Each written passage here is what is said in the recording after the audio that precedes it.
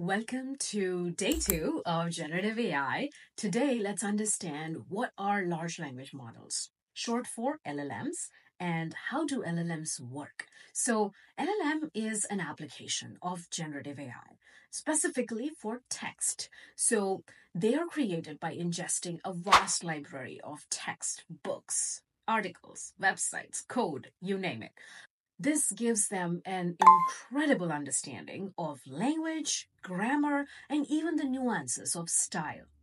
This means LLMs can use this knowledge to write, summarize, translate, chat, and answer questions. Now, let's get a little technical, but don't worry, I'll keep it simple. At the heart of an LLM lies a complex neural network. Think of it as a massive web of interconnected nodes.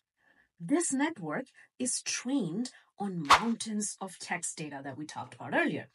This training process involves breaking down the text into smaller chunks called tokens.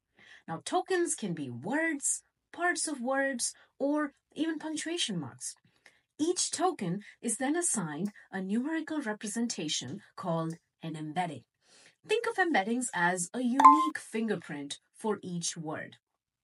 They then capture the meaning and context of words, allowing LLMs to understand relationships between these words. For example, embeddings for king and queen would be closer together than embeddings for king and banana, for example.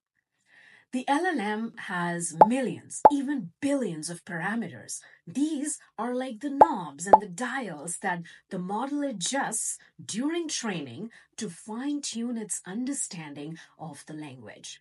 The more parameters, the more complex the patterns the LLM can learn and reason from. That's it for today. We will learn a little bit more about some of these parameters later.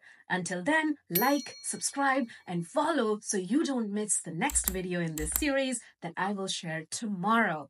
Bye.